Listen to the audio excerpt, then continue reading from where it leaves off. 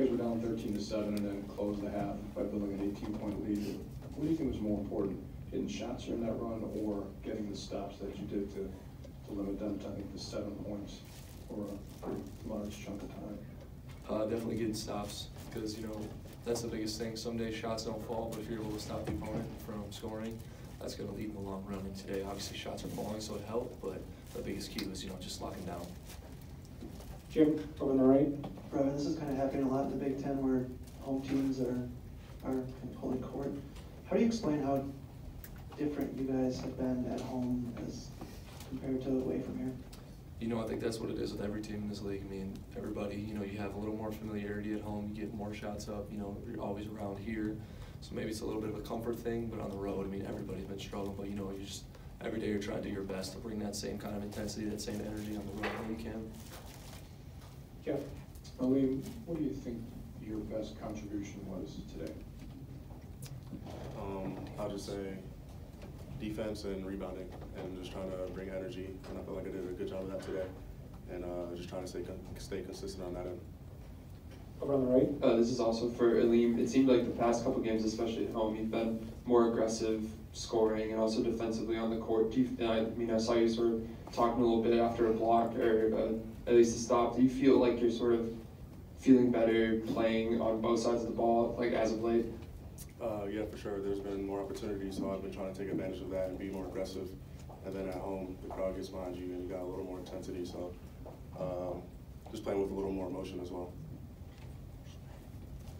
Hey, Brevin and Trevor, if you look at these last 2 home games, overall, what do you like most about, you know, how your guys responded after some tough weeks? I think it shows the character of the team. It's not easy. It's been some hard times, but I think we've come together as a unit, and to have big wins like that, the fans still sticking behind us, I think that's awesome. Brevin, with how your career's gone, how have you seen your role with this team just evolve over the last couple of years? That's deep. I mean, for the most part, Coach Guard's always been on me, you know, to do the little things first. And, you know, whether that's chasing a guy off the line, make sure shooters don't get the shots off, you know, defending, rebounding, just hustle plays, you know. That's kind of what I've always tried to do as much as I can. You know, this year, Ethan being gone, you know, there's a void of points every once in a while, so I try to, you know, pick it up as much as I can. Tom, over the right. Trevor, back here, I'm sure your dad's told you a lot about that 2000 team. Did you guys have much contact with him, Coach Bennett, the team, whatever? And if you did, what did you take away from that this weekend? Not much. They came to our practice yesterday.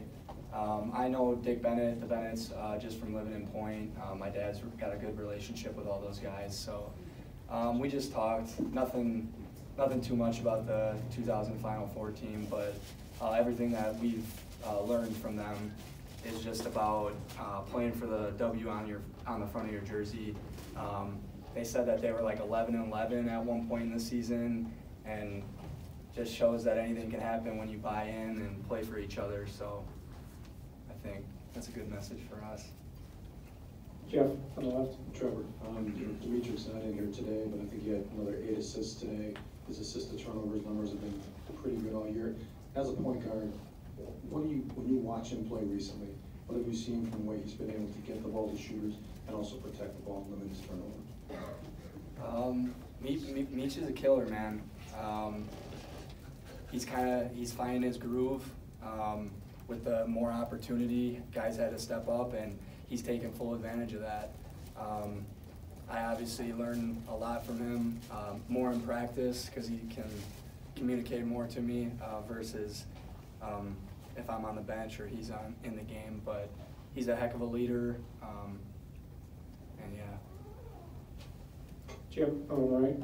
Trev, you got 30 points today from the bench. Back to your right. You got 30 points today from the bench. How important do you think that was for you guys to not only add all the other little things, but with some scoring punch too? Yeah, that's big time. Whenever your bench can contribute, especially in the points department, it takes a load off the guys who are showing up most of the nights, starters and different things like that. But Yeah, brevin-pritzl, shout out my man. Heck of a day for him. Over on the left. Going off of that, Brevin, what is the key to finding a rhythm in a game like this, just being so effective? You know, just doing what I do every game. And for the team, you know, sticking to our game plan, because at the end of the day, Coach Gard preaches us to get the best shots we can in possession, you know, and hunt your shot. So everybody's kind of looking for what they should do best, you know, it kind of just works out. And it's fun when shots go in. George, in the back. Aleem, this team always, you know, you guys seem to always start your groove on the defensive end. You mentioned it with the defense and rebounds. Where does that come from, and why is that so important for this team? That's always been the DNA of Wisconsin, something we take pride in. But today specifically, Coach Gard was telling us that we needed to be more intense defensively after the Minnesota game and apply more ball pressure and get them out of their comfort zone. Because when they get comfortable, they're a heck of a team. So we tried to put them on their heels and negate some of the things that they were able to get. And I feel like we did a good job of that today, especially in the first half when we won that run. Yeah, Trevor again, kind of on the two left. If you look at the assists, each has 8, but I think there are 7 guys with at least 1. What does that tell you about the ball movement today? I thought the ball movement was great, especially in that run towards the end of the first half.